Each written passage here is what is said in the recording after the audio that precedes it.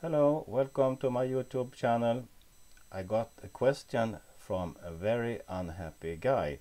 He couldn't move his video from one playlist to another playlist. So if we go to the video where I was explaining it, it is this video, and he couldn't do as I described in the video. But if you go to your video, you scroll down, and here you can see your channel name, your channel settings, and you can also see a big plus sign. And to the right of the plus sign you have add to. If you click on add to, you see here all your playlists comes up. You can click on the playlist you want to move the video to, or you can easily create a new playlist. So this is another way to move one of your videos to another playlist.